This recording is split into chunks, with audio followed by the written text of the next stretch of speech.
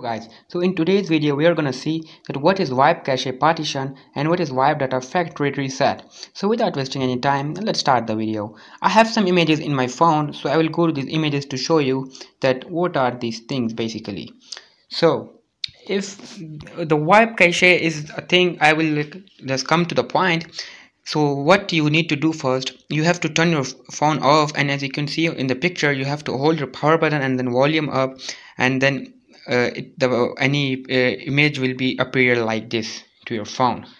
Once the image get appeared, so how you control it? Like you cannot touch to on the screen to control it. Like if you will touch on the screen, so it will not work. How it will work? If you will press the power volume down or power volume up, and to go into it, after that you have to click on the power button to go into these functions.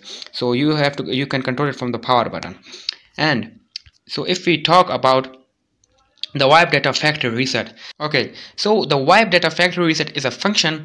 So if you will factory data reset your phone, so it will be just like new, like you buy a new phone from a market, like it will be full new, like a full new phone. So if you will do it, so your all data will be erased and your phone will be new, and like everything will be erased, like the apps and the images and the photos and the caches, and your mobile phone will be very fast. Like, and if it has any bug, so it will be solved as well.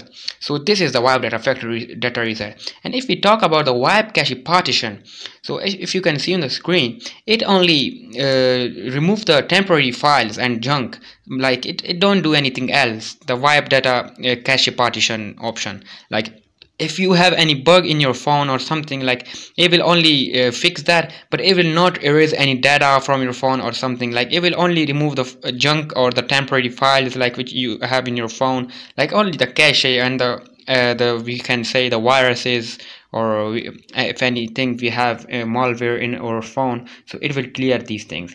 So this was the introduction of the wipe cache partition and the wipe data factory data reset.